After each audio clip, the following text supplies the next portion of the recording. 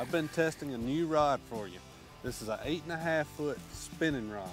What I want to use this rod for is finesse cranking and maybe drop shot fishing. I haven't got a chance to try it out for drop shotting yet, but let me take you through what I found with the finesse crankbait. Number one, it's 8.5 feet in length, so you're going to get more casting distance. As you can see, I can really load this rod up, cast that little crankbait a really long ways. That's the number one advantage to it in my eyes. Another advantage that I see is you can really control the depth on that crankbait. If you hold that rod up, it's farther up in the air, so your bait's going to run shallower.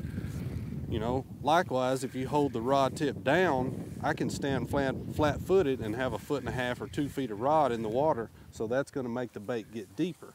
That's another advantage I see, and also another thing that's good about it when you're fighting a fish, that long rod really gives that fish a lot of, you know, he can really move around with that bait a lot, but I feel like it doesn't pull on the hooks a whole lot, so you're not going to lose as many fish, I don't think. But the key deal here is Bass actually changed the rules on us this year, and we can use a 10-foot rod in competition as opposed to an 8-foot rod, which is the way it's always been. So, you know, just always trying new things and constantly want to get better and better. So this is something that I definitely want to put in my lineup of rods. Some of the key features on this rod, I built this rod, since it's so long, you'll have to build it with a longer handle to help balance it. This is a 12-inch handle.